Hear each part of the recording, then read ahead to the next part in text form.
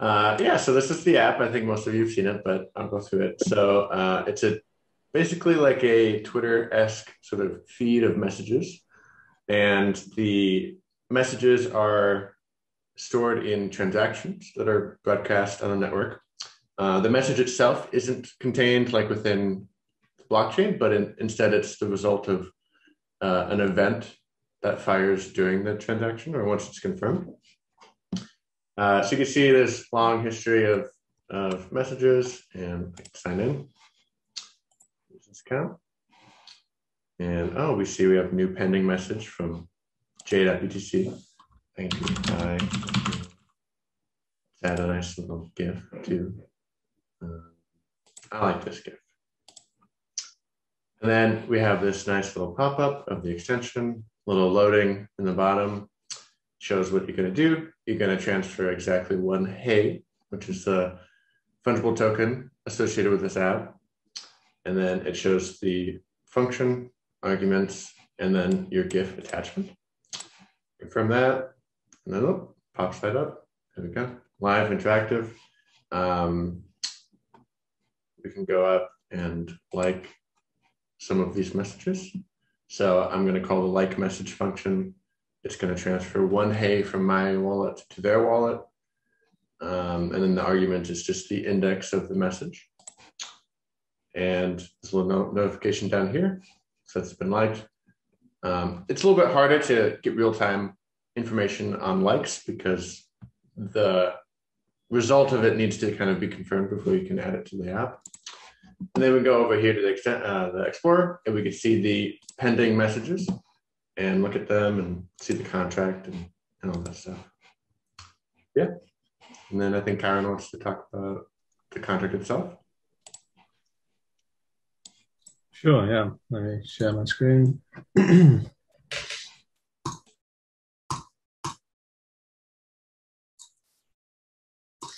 All right, yeah, so this was really, I guess my first sort of fundable token I've created, at least with Clarity. On the right side of the screen, you can see the token contract for Hey, which follows the SIP10 standard and does actually have a few other methods in as well, primarily distributing some test tokens to everyone that was working on it, as well as a gift tokens method, which is invoked by the sort of application Clarity contract. And that is this one here, make it a bit bigger, which really just only has a few message sort of public functions I'll run through.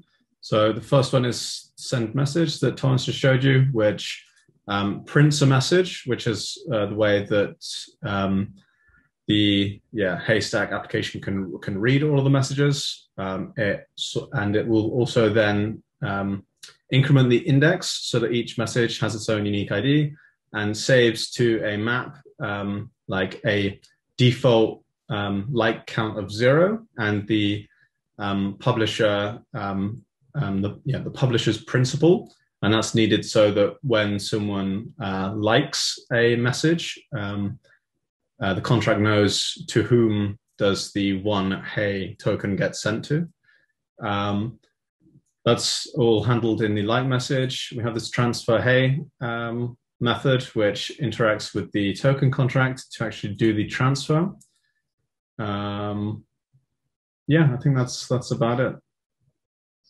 Yeah. Cool. And then Jasper, would you like to share some designs that you built for Hey or Heystack? Sure. I can be quick. So we've already seen most of it. So just what I did is I published a file to the community. That means that if you search Heystack on Figma, you're going to be able to clone it and play around with it, or take parts out of it for your own app, anything you'd like. So we got all flows here on the left. These are the main user flows. And then here in the playground, you can play around with the states of all components. So you can toggle the states of these. So you can do on off, things like that. And then we have this left side panel. So you can play around with all that, and all the components are in here as well. You can take like a couple things that I don't think are in the app yet. Is we got replies, so you can reply to, you can basically add a person. So if you hover, we got the reply button, and then you can reply to a particular person or message. Other than that, it's pretty much, you know, what was built. So good job.